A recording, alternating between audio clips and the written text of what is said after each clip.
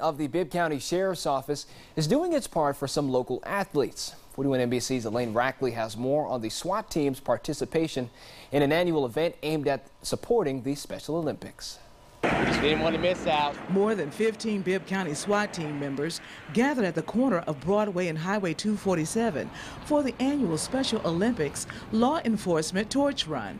I just love these guys, you know, the camaraderie that we have together. Commander David Freeland has participated in the 5K for 9 years. Freeland says he appreciates his team's efforts. We had a full 10-hour day of training yesterday. It was hot.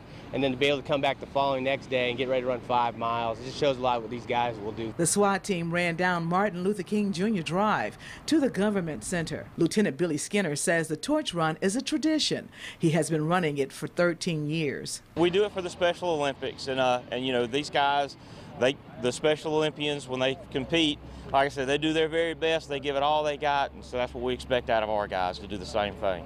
One SWAT team rookie says it's his first time running in the 5K, but he has been working with the Special Olympics since he was a teenager. I worked with it a lot in high school. We volunteered with the actual Special Olympics games. Another SWAT rookie, Herman Beltran, tells 41 NBC the athletes are inspiring. In all honesty, they're the real heroes, you know, for doing what they do, being able to go through it. You know, we're just here trying to support them. Although the Bibb County SWAT team admits it was tired from the run, they all agree it was worth it. In Macon, Elaine Rackley, 41 NBC News.